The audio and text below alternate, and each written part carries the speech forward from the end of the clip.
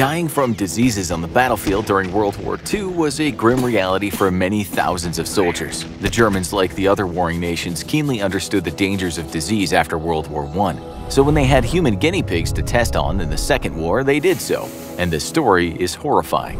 It's hard to say just how many soldiers died from various diseases during World War I. The numbers change depending on what resource you're reading.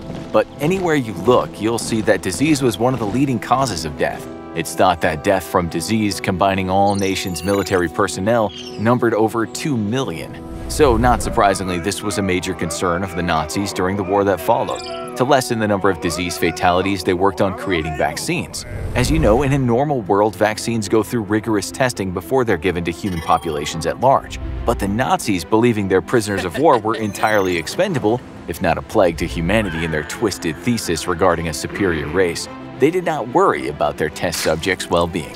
We'll start with the disease malaria, which, as you know, is carried by that troublesome creature, the mosquito. After a person's bitten, they'll start to show symptoms after about 10 to 15 days. This usually means the onset of a terrible fever, headaches, and worse, coma followed by death. Even today, around 400,000 people die each year from malaria. From 1942 to 1945, the Nazis used prisoners at the Dachau concentration camp to try to understand how to treat malaria in their own troops. This involved giving a purposefully infected person drugs after infection and also testing prophylactics, meaning drugs given prior to infection. Prisoners were sometimes infected by the mosquitoes themselves. Other times, German doctors extracted the disease from the mucus glands of mosquitoes and injected it into the prisoners. One of the main people behind these experiments was a professor of tropical diseases named Klaus Schilling. He was a highly educated man, but not one, it seems, that had any scruples about infecting unwitting people with the disease. Prior to the outbreak of the Second World War, he'd taken part in a malaria immunization experiment on Italian inmates at a psychiatric hospital. So it's no surprise that during the war he came to the attention of the Nazis. Now let's take a look at testimony from the Nuremberg trials, after which Mr. Schilling experienced a bad end of the noose. During the trials, it was said that most of the malaria victims in the camps were Poles, Russians, and Yugoslavs. Here's a snippet of some of that testimony.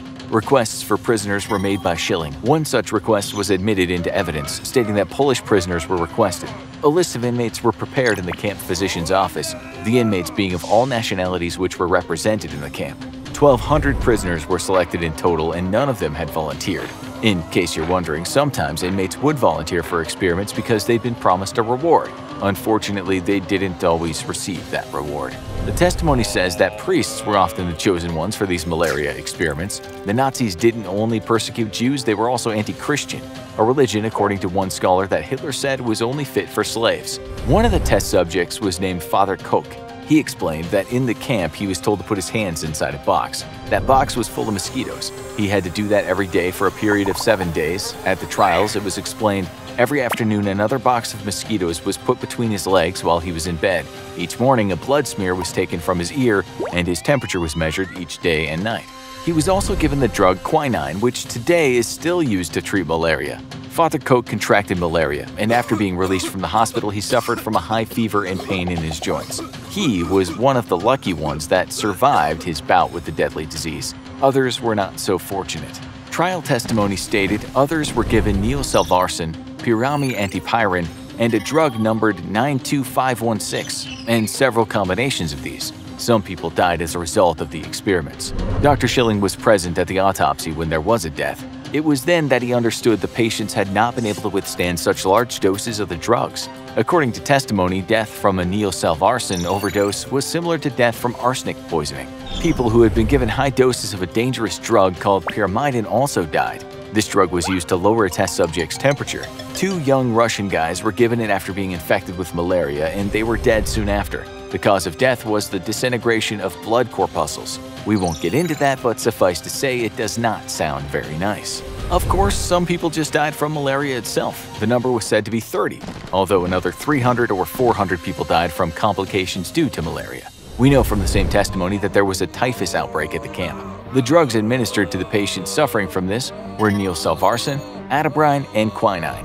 During the trials, Schilling denied that he knew about the beatings of prisoners, stating he thought he was doing work for the good of humanity. In fact, one woman who worked for him for 30 years testified that his intentions at Dachau were good. Other witnesses talked about how professional he was. Still, he went to the gallows. Dr. Schilling should have known better, was the verdict. Here's how one judge explained it. Being educated and a learned person that he was, Schilling undoubtedly must have realized the manner in which his work suited the needs of the Nazis. Although his personal motives may have stemmed from his desire to aid humanity, he permitted himself to utilize Nazi methods in contrast to other eminent German artists and scientists who either fled or refused to make themselves part of the Nazi system.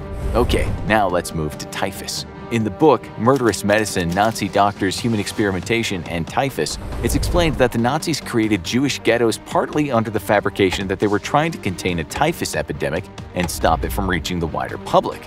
It was really just an excuse to quarantine a number of people they believed were a threat to their so-called fatherland. Once the Jewish people were removed from the ghettos and sent to the camps, many of them were told they were going to receive a delousing bath, yet the bath was actually the gas chamber. It was also stated in the book that the Nazis kept Jewish people in contained areas because the doctors favored overcrowded and unsanitary conditions to permit the epidemic to flourish, killing as many people as possible. Typhus is a terrible way to die, too, usually starting with a high fever and later bringing on a state of psychosis. Still, not only Jewish people died from typhus. The disease, which is spread by lice or fleas, terrified the Nazis. Scholars have since pointed out that the Nazis looked at the disease just as they looked at the Jews, whom they saw as a parasite on their country, just as the lice were a parasite on humans. Many Nazi troops were dying in numbers from typhus on the Eastern Front, and so they needed a vaccination. They also needed people to test it on. On top of that, dealing with disease-carrying microscopic creatures is a dangerous job, so the Nazis again needed to enlist expendable volunteers. Some people did actually volunteer for this, but only because the alternative was likely the gas chamber and incinerator. One of the men responsible for making that vaccine was the bacteriologist and head of the SS Hygiene Institute in Berlin, Joachim Murogowski. He already knew that a successful vaccine had been made by the Polish biologist Rudolf Weigel, but that involved using the typhus germ taken from lice intestines. The Nazis didn't want to invite millions of lice into a camp, so a workaround was needed. Weigel, by the way, ended up saving thousands of Jewish lives with his vaccine. Rabbits were a better choice than lice when it came to experimentation, thanks to a French scientist named Paul Giraud. It was discovered that typhus bacteria could be grown in the lungs of rabbits as long as the rabbits had a very weakened immune system. The bacteria that were grown could then be used in the vaccine. Murogowski wrote in a memo, "This vaccine has been tested among concentration camp inmates with excellent results. Still, making vaccines is serious business. Even the French experts had a hard time making it. Never mind Nazi scientists who were working with prisoners from all walks of life." According to an article in Politico, some of the prisoners who worked on the bacterium included a baker and a gym coach. Another guy worked in politics, so they were hardly suited to make life-saving vaccines. The typhus bacteria only lived in lice and humans, so getting it into rabbits was a problem. In short, blood from an infected person was injected into guinea pigs, real ones. Their infected brains or testes were mashed up, and the infected liquid produced went into mice. Liquid from their mashed up lungs was subsequently injected into those poor bunny rabbits. But remember, the rabbits had to be immunocompromised. That was the only way the bacteria could survive. Making the rabbits' immune systems impaired took a number of steps, but it was basically involving frightening the life out of them. Dunking them in freezing cold water after they'd been shaved seemed to do the trick. In the end, two types of vaccines were made, one that worked and one that didn't work. It seems that one that didn't work ended up being injected into the arms of many German soldiers on the front line. The Nazi scientists nor the soldiers knew it didn't work, of course. It also didn't work for people in the camps, although the good vaccine was used for those forced to work at the camp. During the trial of Murogowski after the war, it was stated that typhus was just one disease of many that the Nazis experimented with. Other diseases included cholera, yellow fever, psittacosis, plague, smallpox, and typhoid. The testimonies that cover these experiments are hundreds of pages long. With the gist of much of what was said is humans were injected with those diseases. They were given drugs to cure them, and if the drugs didn't work, the disease often killed the people. The Nazis also conducted experiments involving what was referred to as infectious jaundice, which is the hepatitis virus. These experiments used mainly Polish prisoners at the Sachsenhausen and Natzweiler concentration camps and were conducted between June 1943 and January 1945. Hermann Becker Freising was one of the people involved, although details on what he actually did are scant. Years later, he actually ended up working for the United States on the space medicine program.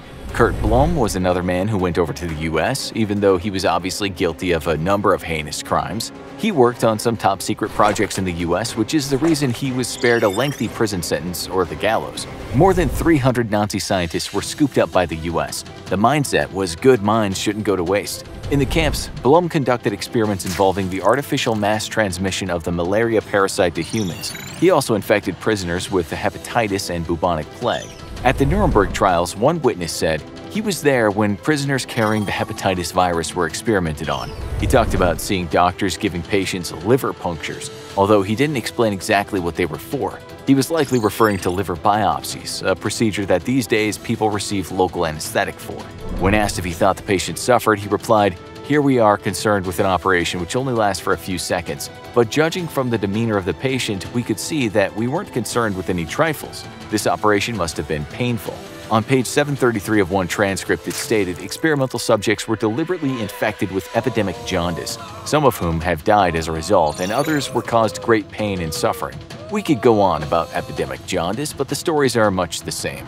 As for the plague, Mr. Blom was attempting to weaponize it.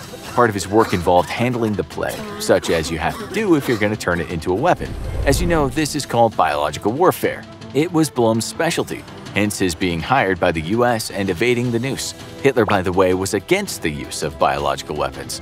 Blum also worked in developing the plague vaccines, and for that he required test subjects. It said he introduced the plague as well as tuberculosis to thousands of prisoners. One resource states that the US withheld incriminating evidence that demonstrated his role as a supervisor of such horrific experiments. And that's why we can't tell you much about his plague experiments. Now you need to watch The Seawater Torture, Nazi Camp Experiments, or have a look at this.